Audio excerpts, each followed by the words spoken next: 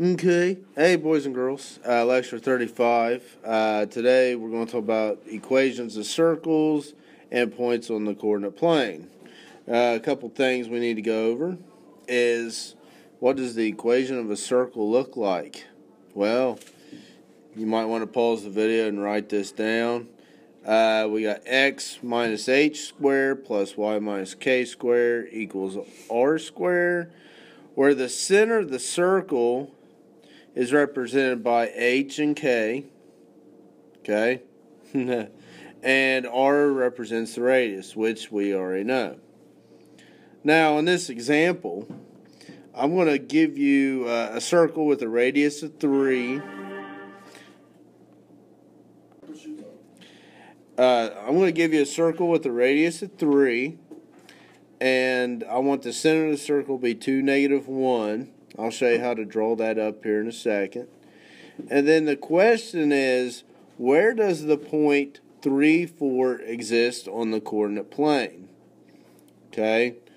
Pretty much, is it inside the circle, outside the circle, or on the circle? Alright, so let's take a look at a graph here. And we'll draw an XY coordinate plane. Let me change colors here.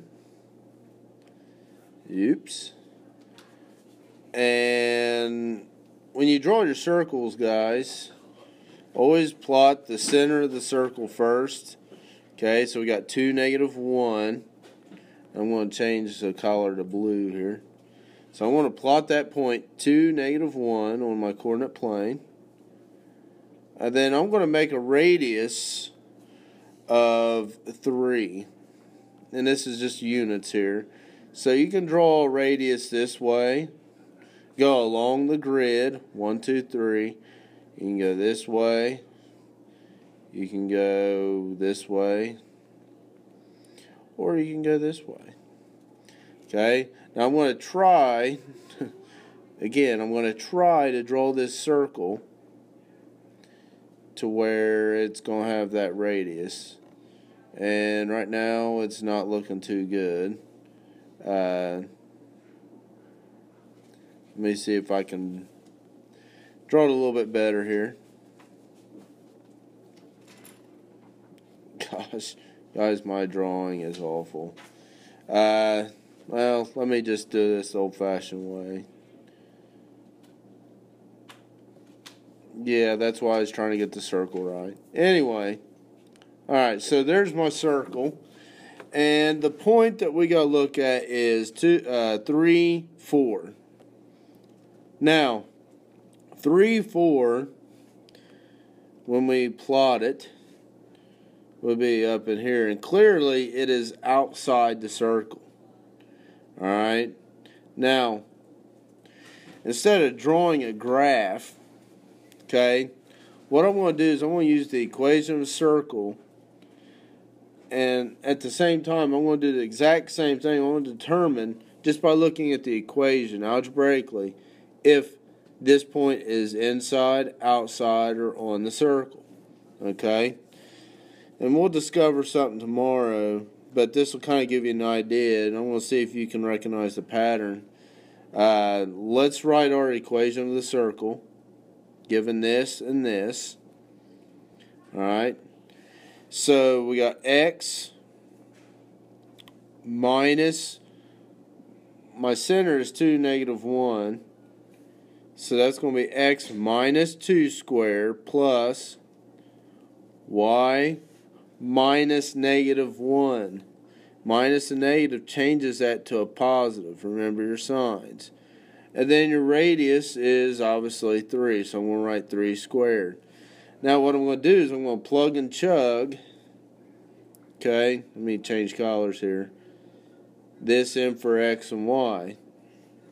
And you're going to see something algebraically I think is just awesome. Okay. You get rid of all your variables.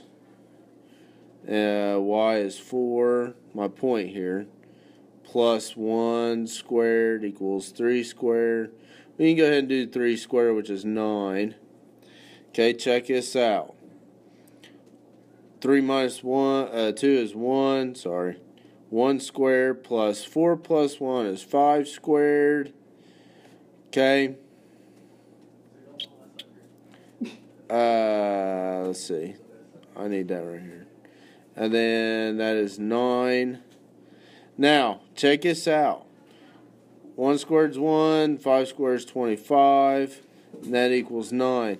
When I add these two numbers together, this number is greater than my radius squared. Now, here's the thing.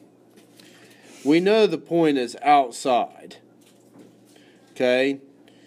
If you plug it into the equation of a circle and that number is greater than your radius square, that point is outside the circle. Okay? Now, so what assumptions algebraically would happen if the point was inside the circle? That number would be less than your radius squared. Inside is less than. Now, if it equals r squared, it's definitely going to be on a point on the circle. Okay? I'll see you guys tomorrow.